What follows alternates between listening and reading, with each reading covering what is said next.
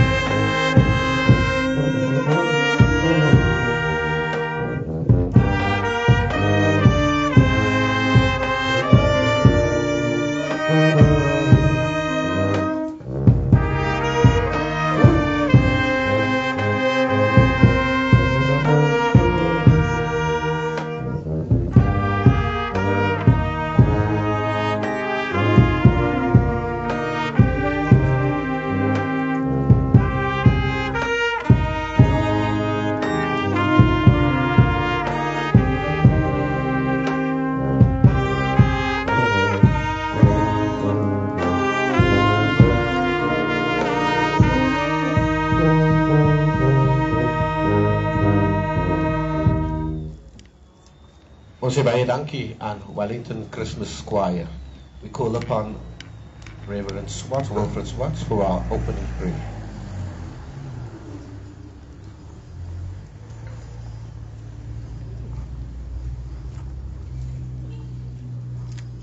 The Lord be with you. Let us pray. Merciful Father and Lord of all life, we praise you that we are made in your image and reflect your truth and light. We thank you for the life of your son Bernard, for the love and mercy he received from you and showed among us. Above all, we rejoice at your gracious promise to all your servants, living and departed, that we shall rise again at the coming of Christ. And we ask that we may share with our brother that clearer vision when we shall see your face in Jesus Christ our Lord. Amen.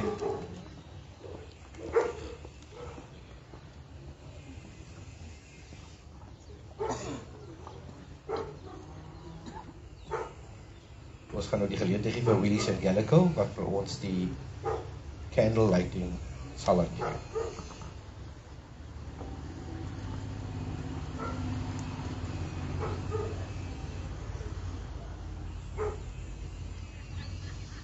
Die Here is my sterkte en my beskermer.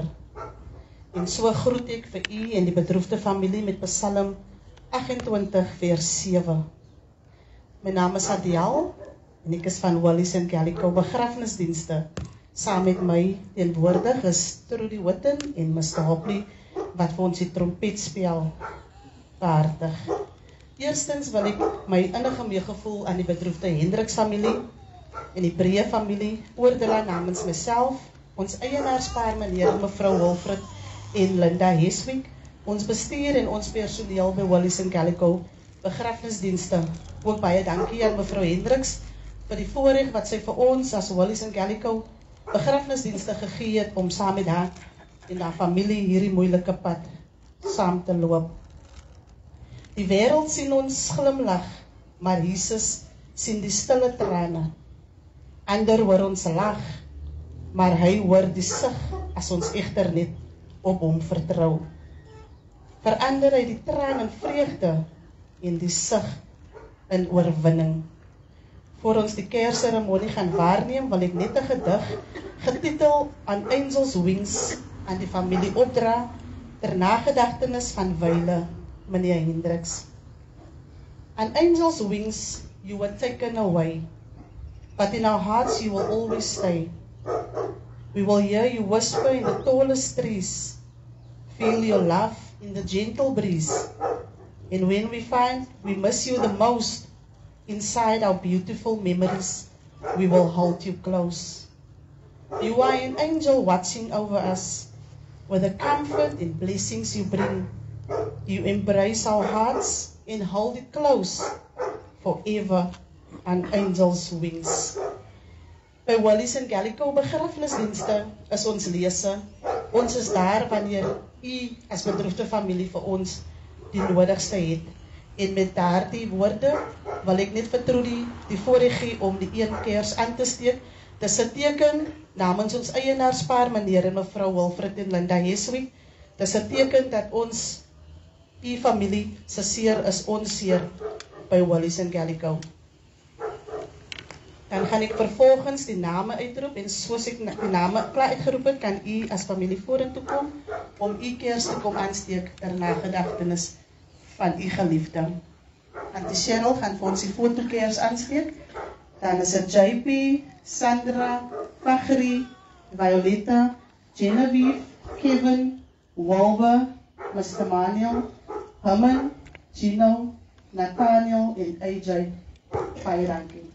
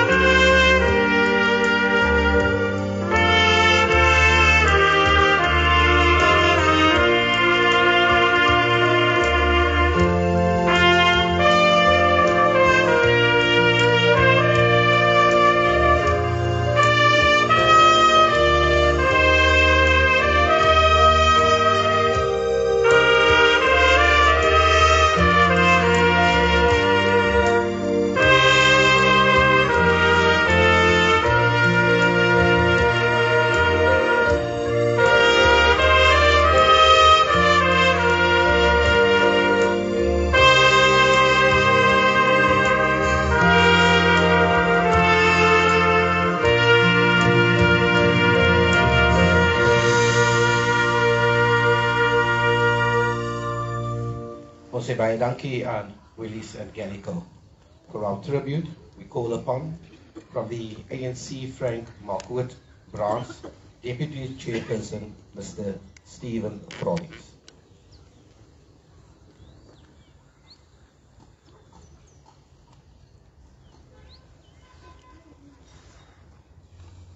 Family and friends, let me first allow myself, on behalf of the Frank Marquardt branch, to convey our deepest sympathy and heartfelt condolences to the extended Hendricks family on the passing of our comrade and leader Bernie. Now, Bernie has joined the movement and was drawn to the ANC as he clearly understood the policies and the guidelines, and he wanted to be an agent of change within the organization and also within his community. After years of being a loyal and disciplined cadre within the ANC, he was elected to higher responsibilities and became a member of our BEC collective. Comrade Bernie was a quiet partner within the meetings. But never must you confuse his quietness as a weakness. In fact, he raised his voice in our collective and he could articulate himself with total clarity and accuracy. Bernie had very clear positions on issues relating to corruption. And many a times, we in the collective, we were not at ease with each other because why? We within the branch could not identify ourselves with a certain path that the organization is going. Hence the fact that we clarified our position as a BEC and as a branch, and sometimes we were not the most favorable branch within the greater collective. Bernie had a deep felt sense of servant being. He did not jump to follow popular leaders on popular positions on critical issues. And as I've said, he's challenged the organization on various levels. And he spoke hard against unjust practices from within the organization as he had his mandate to transform and renew our party structures. He was against factionalism within the organization because he was of the belief that we all serve the same South Africa and the same communities. Many a times, Bernie was the voice of reason in our BEC structure, and he had the ability to quickly and critically analyze the situation, and also he never shied away of making resolutions and suggestions as to a way forward. During this period, we could have truly felt the impact that Bernie had within the educating fraternity. The education of our children was very close to his heart, and it was prevalent when you look at the social media statements and also the school Weltevrede and also previous learners that eluded his contribution to their progress within society. Bernie always wanted to be a servant, and within our collective, we have given him a special portfolio. He was the Minister of Catering Services. In this portfolio, he exceeded himself by feeding our army during our election campaigns. And here again, the discipline of a cadre like Bernie came through to the fore. He made meticulously sure that breakfast, lunch, and supper was delivered hot, at the right time, at the right place, njalo. Our last campaign, he served us vigilantly amongst the peltering rain which we experienced on election day. At the memorial service of Dr. Kabanyani, again, Bernie, the ever-servant, started to serve the scones and the juice with, obviously, sometimes his beautiful sense of humor. During our last election campaign, Comrade Bernie was a critical member of our local election team, and he physically assisted with the hanging of the posters, with the cavalcades. And this is one thing that I need to share. I've been harping on Bernie's attribute of being meticulous. Nou as ons gegaan het, dan het ons ook gegaan om die plakate te gaan ophang. Dan was Comrade Rooks was daar om leiding te gee. Daar was ander twee kamerade wat opgeklim het. En dan het Bernie, voordat hy plakkaat vastgemaak is en ons afklim, het Bernie nou eers die quality test gedoen. Hy het gaan kyk, hoe lang gaan die plakkaat hou as het gaan reën? Wat 'n angle is die plakkaat, want die wind kan dalk waai? Is die plakkaat vas? Is die plakkaat visible vir die mense wat 4 meter en 5 meter afhang gewees het? And that was his commitment and his way of wanting to do everything well. Simple things that he tried to do well.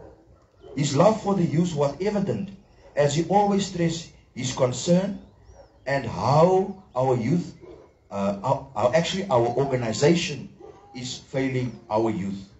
He was not afraid to make radical suggestions in the structure to free our youth from the triple threat of poverty, inequality, and corruption. And he always believed that education is the key to release you from poverty. He will be surely missed within the organization. And we thank the family for releasing him for the greater good of the organization. We have also, during this period, come to know about the physical pain that he has gone through. And here we want to thank the family through difficult times, Cheryl.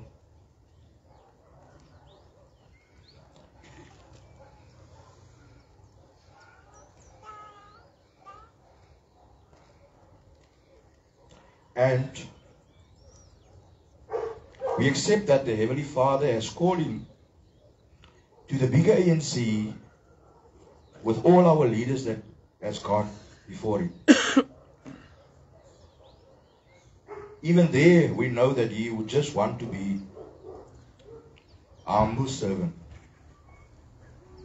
May the family gain solace that our comrade belonged to that critical community of givers, because he was surely a giver. We wish him well on his heavenly journey. We wish him the rest that he really deserves from his earthly toils, until we all will rise again to his glory.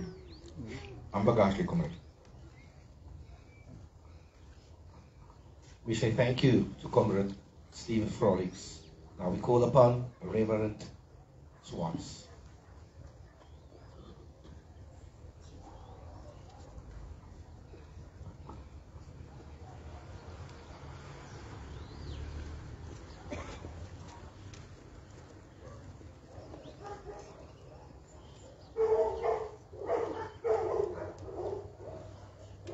Skriflesing uit Evangelie van Markus, hoofstuk 6, en ek lees van vers 30 tot 33.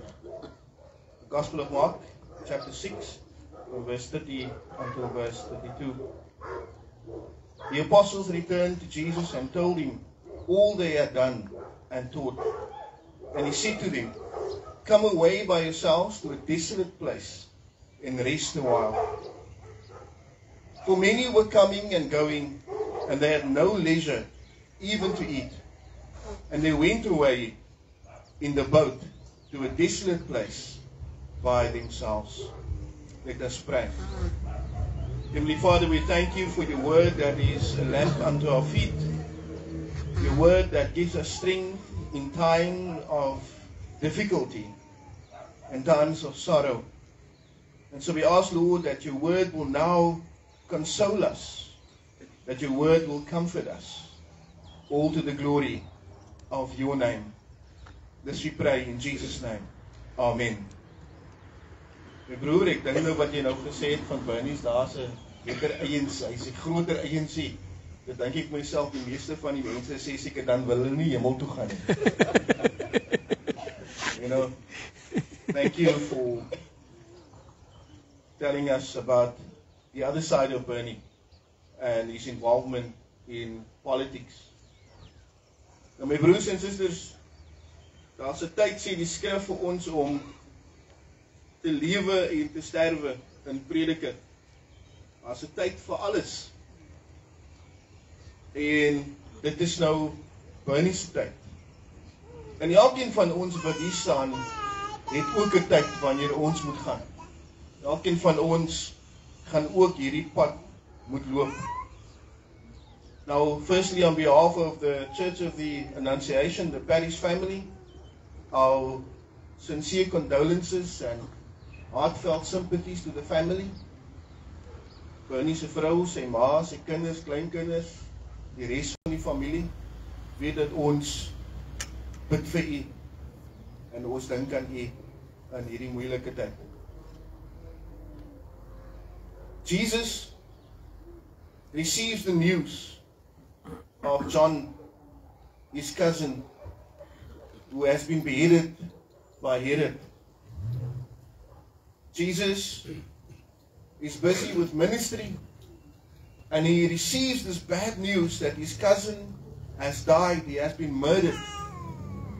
And immediately, Scripture says that he gets on a boat and then goes to a desolate place to rest for a while. He gets on a boat and removes himself from society to go to a place to be by himself and to be with God. And why did Jesus do this? He did it because he needed to be with his Father. He needed to draw strength from him in order to continue with his public ministry.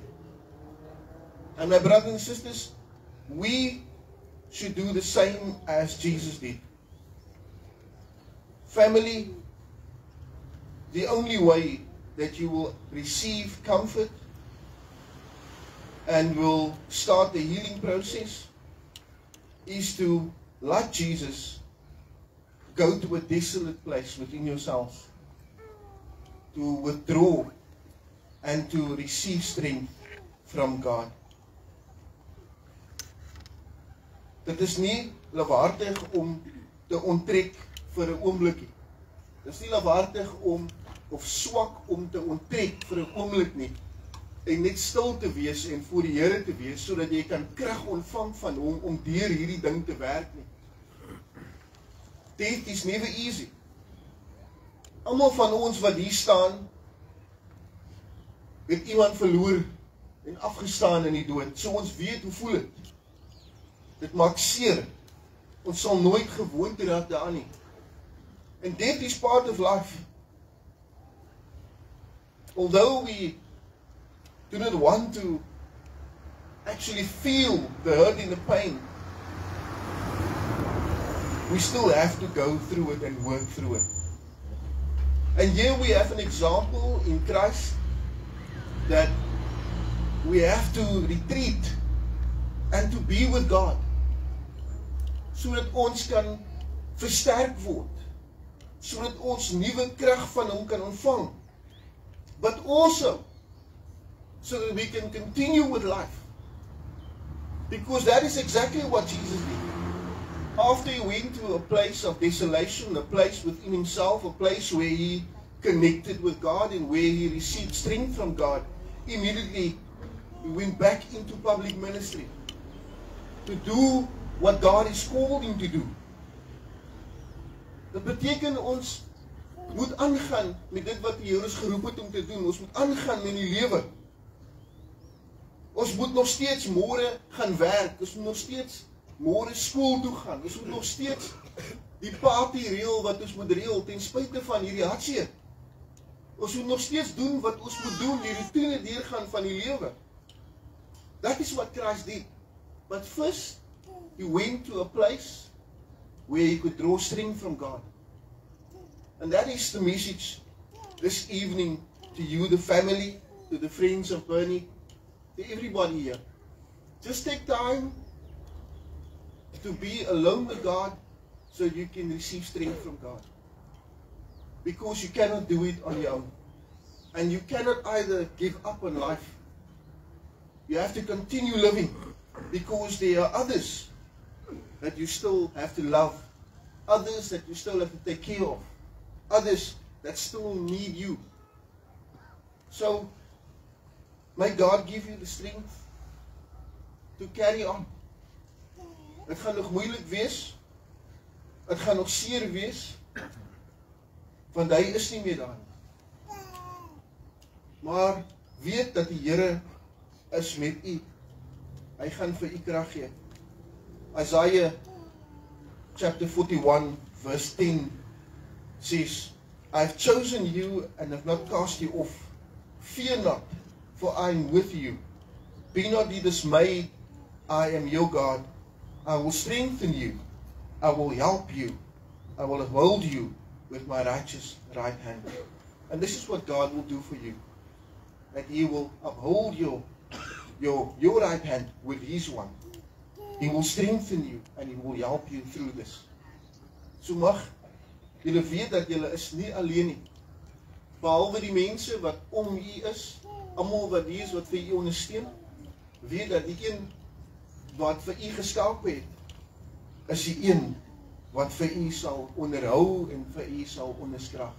So mag die Here vir u seën aan die dae vorentoe, wanneer niemand daar is nie, wanneer almal weg is, wanneer julle alleen is, en wanneer die herinneringe terugkom en die trane loop, weet dat jy is nie alleen nie, dat God is met jou. Kom ons bid saam. Hemelse Vader, ons dankie en ons prys en ons eer die Here vir Bernie se lewe.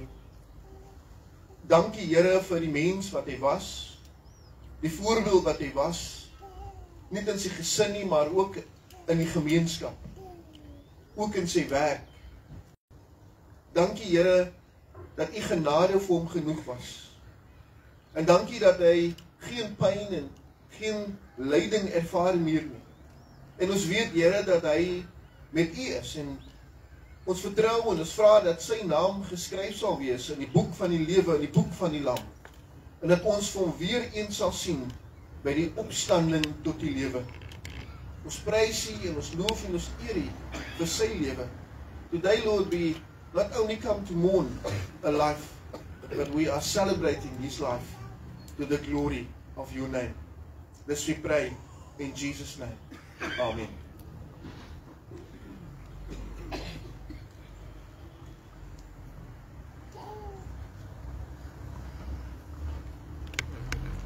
Ons sê baie dankie aan Reverend Wilfred Swarts. Ons gaan nou weer geleentheid gee vir Warrington Christmas Choir om vir ons 'n item te lewer. Dankie.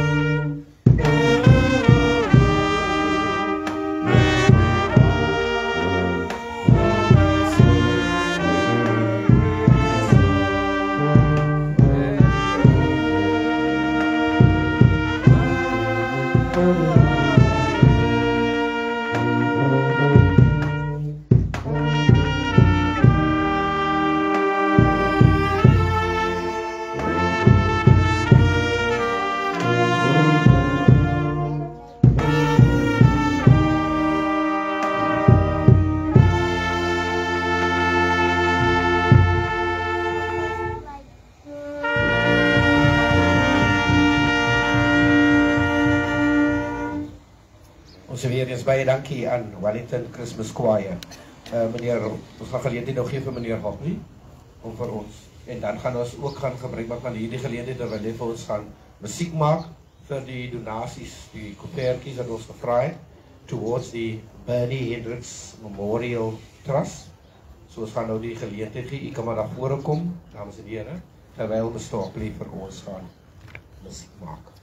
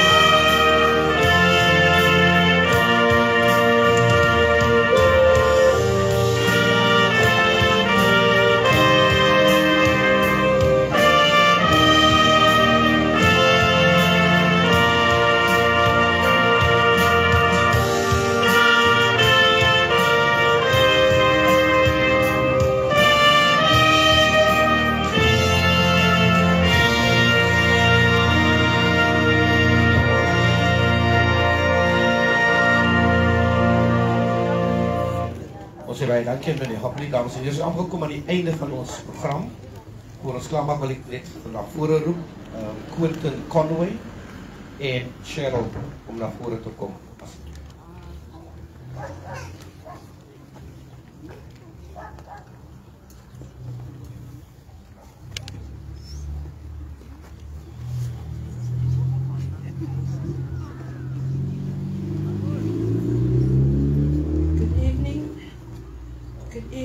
Ladies and gentlemen, bereaved family, my colleagues from my school, my comrades from the ANC and from SATU and the broader community. Bernie het by geleentheid gesê, niemand bied vir jou op 'n podium nie. Dit was by die ANC se laaste recruitment drive. Jy's op jou gelukkigste daar. Want as hulle vir jou 'n mikrofoon in jou hand gee, bied niemand vir jou nie. Jy weet presies wat jy wil sê. Ek wil vir hom vanaand sê, jy het verkeerd gehad. Jy bied my vanaand. Ek weet nie wat om te sê nie. Wow. Ek bewe. Ek het niks in my hande nie. Nie 'n blaadjie nie. Net dit wat op my hart is. In times like these, I think we give stature to that very well-known Ubuntu that is within all of us. I am because of you. I am nothing without you.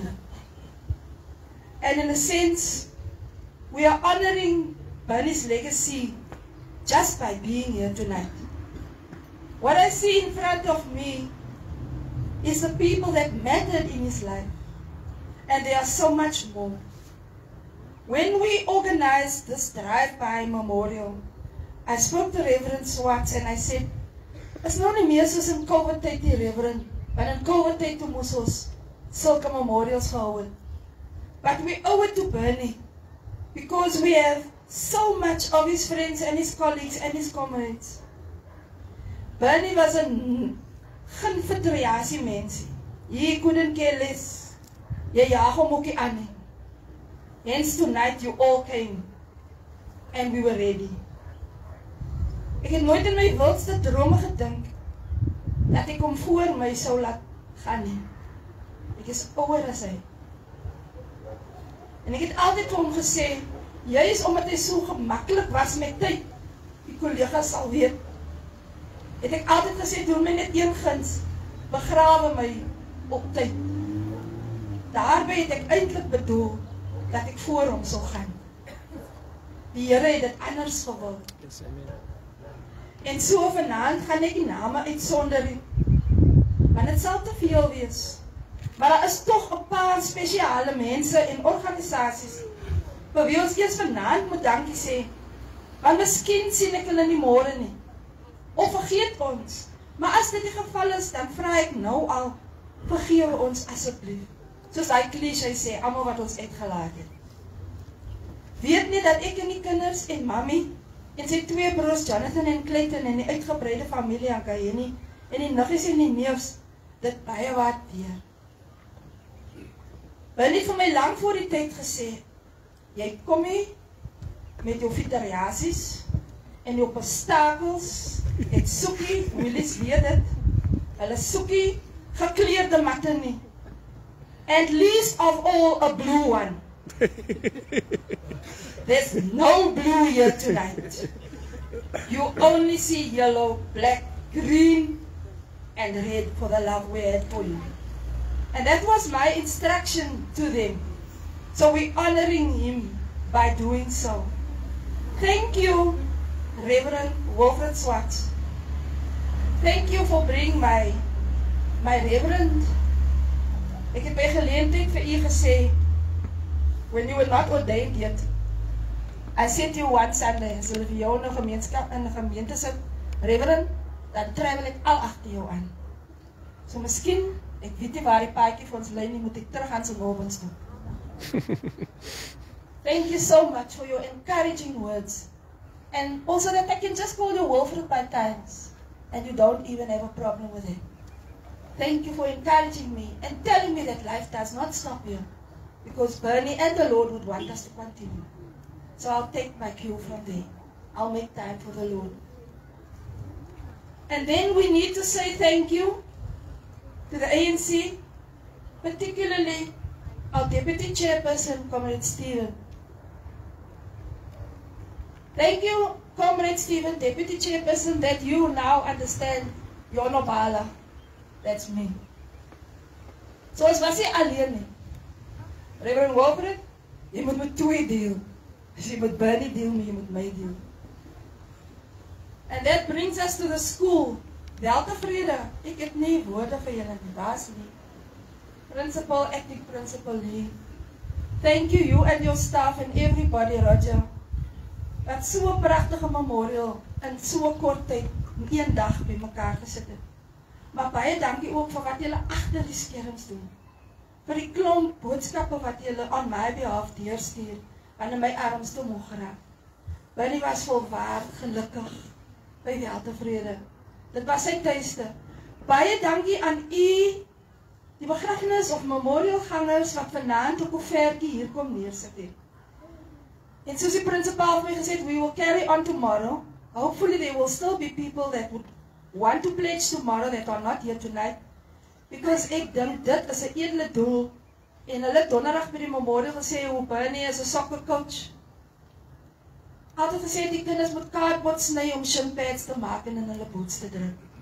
He had ways of getting our most vulnerable players, our working class children, on that podium, doing their very best. So you can honor his legacy with that contribution that you have made tonight. I thank you from the bottom of my heart and from the hearts of the Deltavrede soccer teams.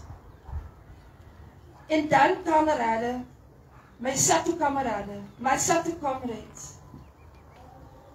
That's my family. I see my boss, the provincial organizer here. Comrade Barry, you were much more than just the provincial organizer, my boss. You've grown in this family as a friend to Candy and Biono. You've been there forever. You've made your way here, having to fly back tomorrow. Thank you for your contribution, also to the life of Bernie.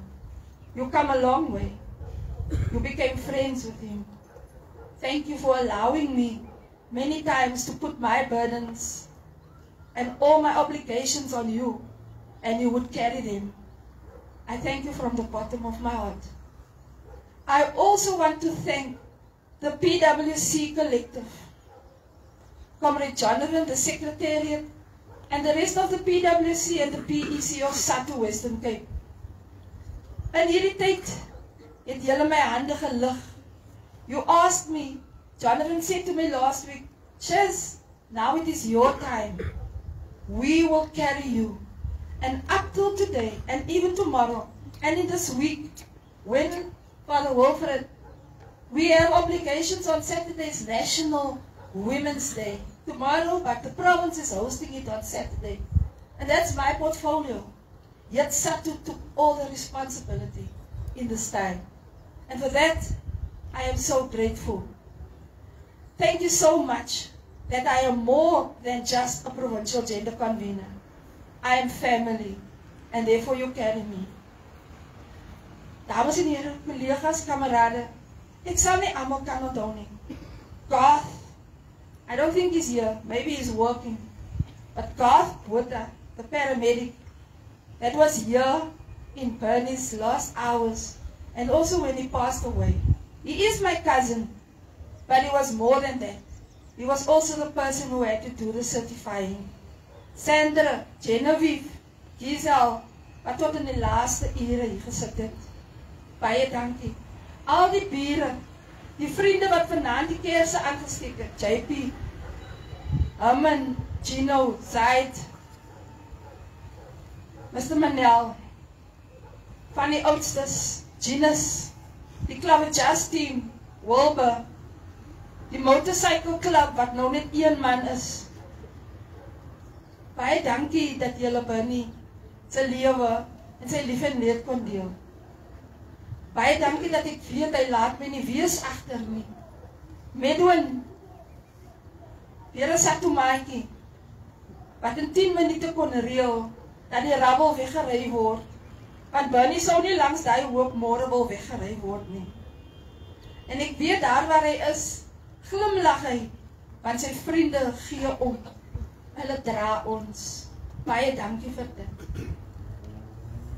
En dan aan my familie.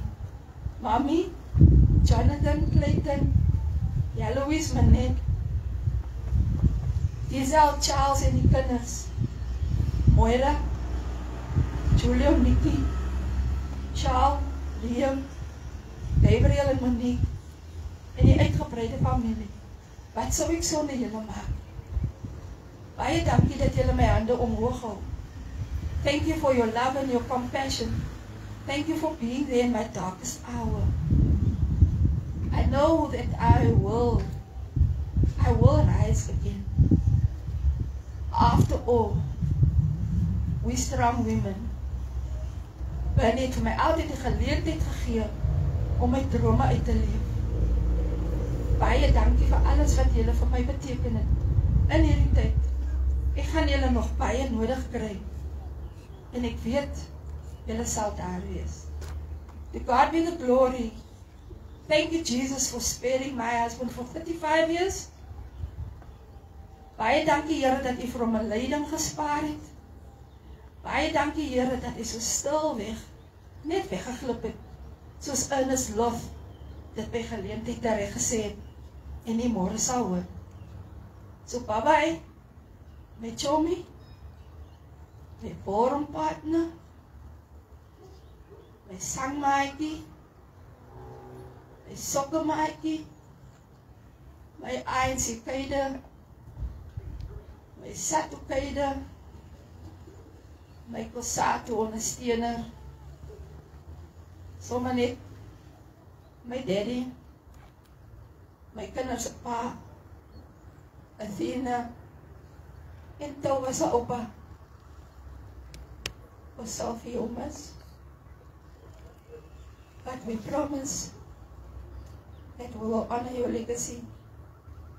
Dankie vir my kosbare oomblikke, Sondag, Maandag en Dinsdag, toe jy totsiens gesê het. Dankie dat jy in 3 dae, 35 van getrouwde lewe, kon top, soos net jy kon. Baie dankie, dat jy vir my sterk gemaakt het, en vir my verseker het, dat ek nie sommer hier jy is, maar dat ek op my eie 2 bene kan staan, en my vir 35 jaar gementor. Ek dank die Here. Baie dankie, dames en heren.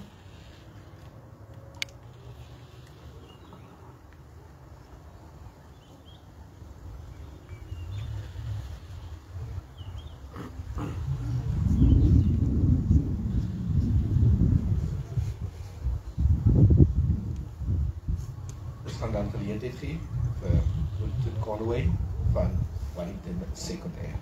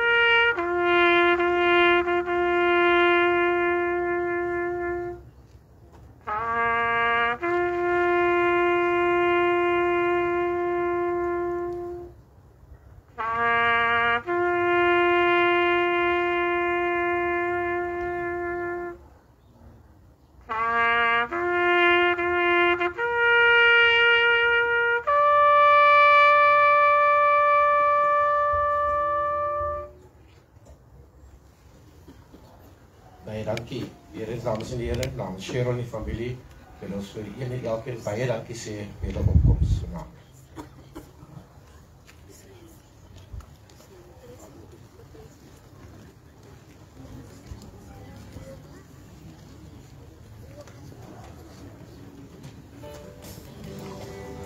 Let us receive blessing. The peace of God which passes all understanding, keep your hearts and minds in the knowledge and love of God and of His Son, Jesus Christ our Lord. And the blessing of God Almighty, the Father, the Son, and the Holy Spirit be with you and remain with you always. Amen. Amen.